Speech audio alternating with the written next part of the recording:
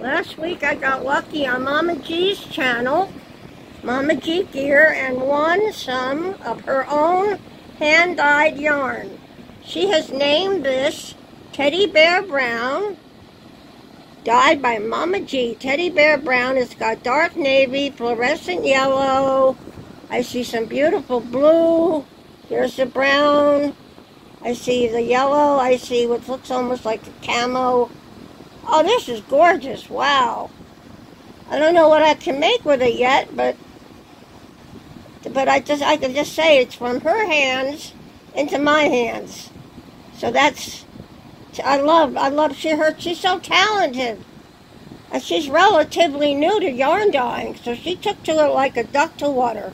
Mama G, I just love you to pieces. Thank you so much.